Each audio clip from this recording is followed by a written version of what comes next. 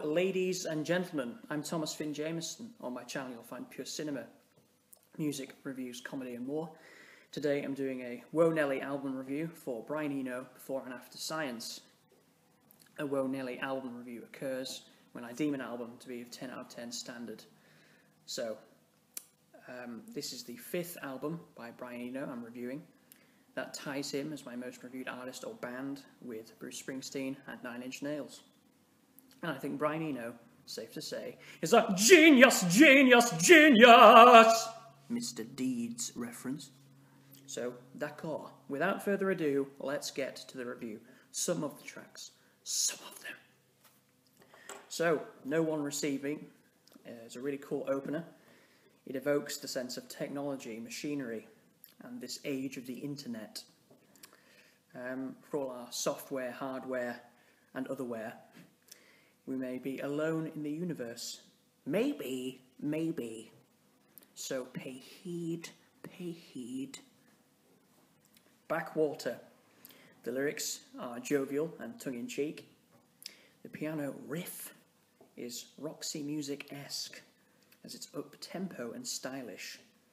Brian Eno was once a member of Roxy Music. The third chorus is amazing. On the writing and production front, I'd say on this track, Eno did a quality job.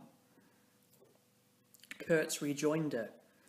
It's a song that refers to Sonics and a chap called Kurt Schwitters, who was known for sound poems and being into phonetics. C'est intéressant.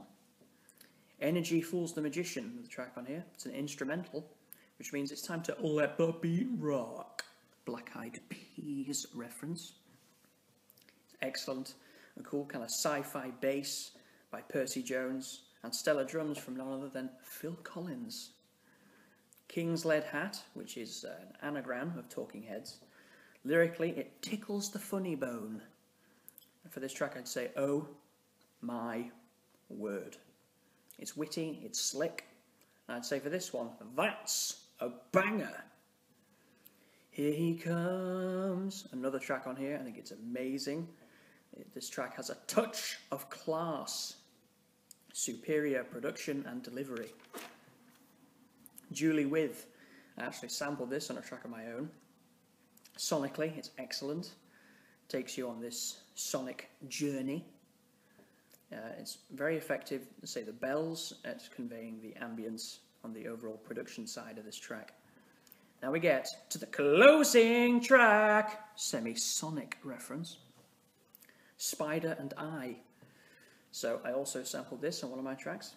The theme of water is present on here, i.e. oceans, ships, and sailing.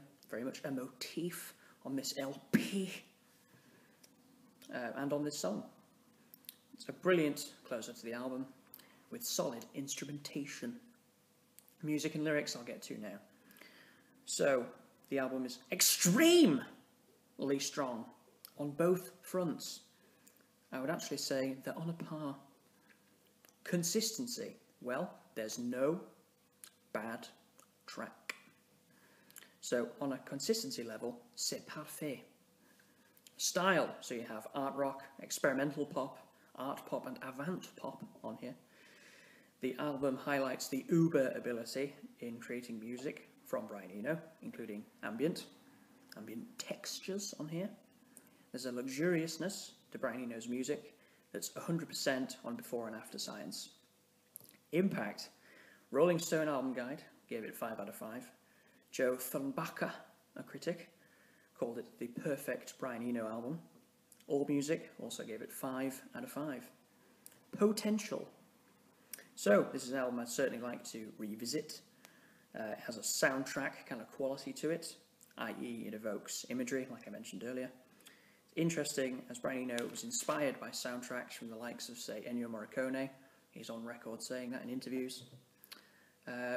So it may continue to be remembered and seen and heard as regarded, as one of Brian Eno's best albums.